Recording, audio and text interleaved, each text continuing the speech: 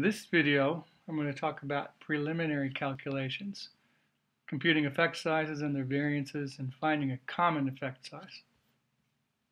So, before you analyze your data with Metaphor, you've got to get it in shape so the program can accept it. And when you do your meta-analysis, you confront the problem of missing data squarely. So no matter what kind of analysis you're doing, what your topic is, you almost certainly are going to find articles that don't have the information that you want in them. So for example, suppose you wanted to compare men and women on math anxiety. You will go to the literature and you find tons of studies, but they report different things. And what you'd like to see is a mean, a standard deviation, and sample size for each group. And that way, you can compute a standardized mean difference, either D or G, and the appropriate sampling variance of D or the variance of G. So that's what you want to see, mean, standard deviation, sample size for each group. But they don't always report that. Some of them just have a t-test and degrees of freedom. So they tell you that there's a significant difference in favor of males or in favor of females. Some of them just report the number of each group and they give you a value of D. Some of them report the correlation between sex and anxiety and the total sample size. They don't tell you how many men and women there are. They don't tell you what D is. They just give you a correlation. Maybe you'll find the D in a confidence interval from some other meta-analysis, and that's all that you got. It's a D in a confidence interval. What you want to do is convert all of that so you have one effect size. In this case, it would probably be D, and a variance for each of those things. You need the common effect size, you need the variance from whatever information is given, and I'm going to show you how to do that in Excel, and I'll show you how to do that in R. I'm not going to show every possible combination and every conceivable piece of missing data and so forth. Once you get the general idea, you should be able to do this yourself. Okay, so example data set. I made up some data to show you what I mean. I'm going to illustrate in Excel. I'm going to illustrate in R, and the actual examples, the code lines and all that are going to be on my website, which you saw in the very first video. So let's look at Excel. All right, sheet 1. Okay, so just for fun, I've got 4 studies here. First study has, say males and females, and a value of D of 0.7, and suppose it's in the favor of females having less anxiety. I know it's probably wrong, but doesn't matter for the sake of illustration. There's no correlation computed or shown in this article. It doesn't have confidence intervals. I want the value of D, which in this case will be 0.7, and I want the variance of that thing, which I can figure if I know the sample sizes and the value of D. How do I know that? Because I have this handy formula right here which says I need the 2 sample sizes and the value of D, and if I use this equation I can find that value. So we're good on the first study. Second study has the same information, so we're good on the second study. Third study has a value of D and it has a confidence interval. So I've got the value of D here, so for Y, but I need to compute the variance from this confidence interval. And I can do that because I have this little handy formula right here that'll let me compute the variance. And lastly, I have 120 people who we got a correlation of 0.3 here, and it's missing all else. So now I've got to find a value of D and the variance of that thing. And so here's the formula for D. I can find that from the correlation. And now the sampling variance of the correlation I can find with R and the total sample size. And then I can plug that into the final formula that converts the variance of R into the variance of D, and then I'll have all the things that I want to know. The question is now, how do you actually compute that? Well, in Excel, you just write a formula like this. It's 4 times the variance of R divided by 1 over R squared to the third, and you plug that formula in.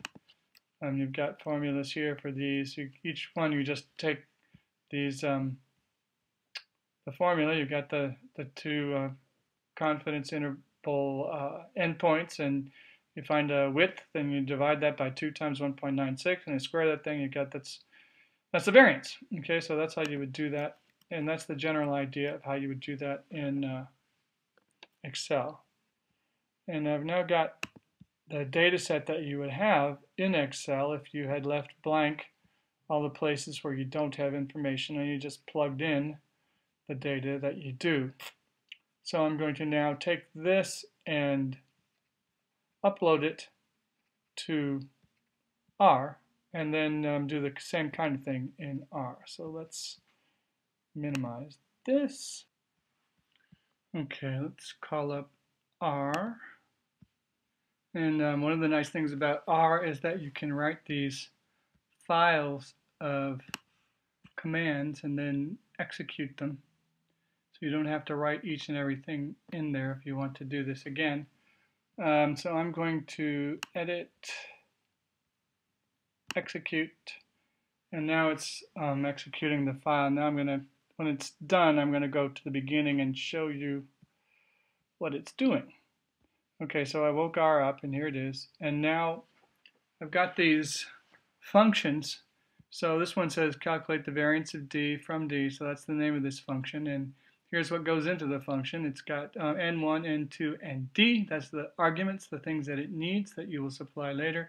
And here's how you compute the function. So the first part is N1 plus N2 divided by N1 times N2. And if we recall our Excel file, there's N1 plus N2 over N1 times N2, so that's the first part. Second part is D squared divided by 2 times N1 plus N2. So in the second part, you've got D squared divided by 2 times N1 plus N2. Add the two things together. That calculates the variance of D from information about D, if you've got D in the two groups sample sizes. And so this format, calculate D from R, calculate the variance of R from R, and so forth.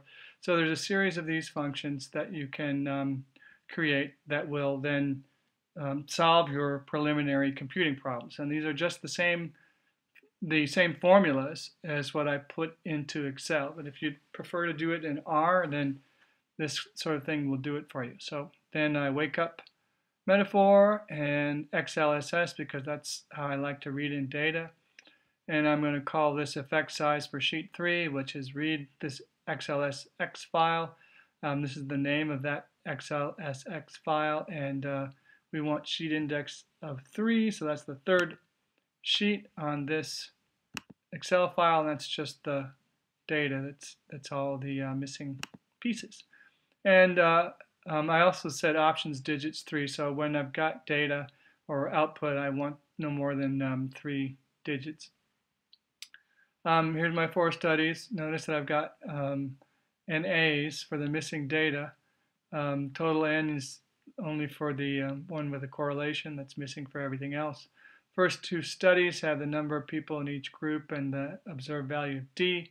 Third study has D and a confidence interval. So those are the bits of information we have in here. So now we want to calculate D and the variance of D. So that's going to be our thing to analyze. So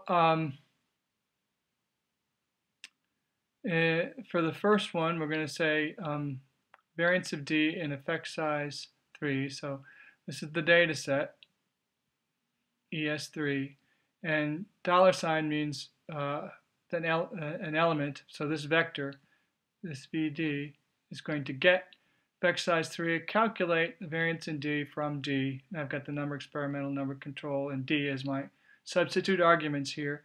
And I've also got, well, all right, when I do that, I get the variance of D here because number experimental, number control, and D are non-missing in the first 2 rows. And there's at least one of those things missing in the rest of the row. So the result is missing here. I also say for YD, this D put in whatever you saw in D. So for 3 of the 4 rows, I've now got a value of my dependent variable here, my effect size, and this one's still missing because that just has a value of R. So next, for rows 3 and 4, so if I want rows 3 and 4, I've got the data set, I've got this variable, and then now I'm just looking at rows, oops, I'm sorry, this variable, and now I've just got these 2 rows. Calculate the variance of D from the 95% confidence interval. So it goes and it does that, and it puts it in here. And the last row is still missing, even though I told it to use it for both rows, and that's because confidence interval is missing for the last row. Okay, so I've got everything now that I want, except for I need the values here. So I need to, for the 4th row in the variance, I need to calculate the variance from R.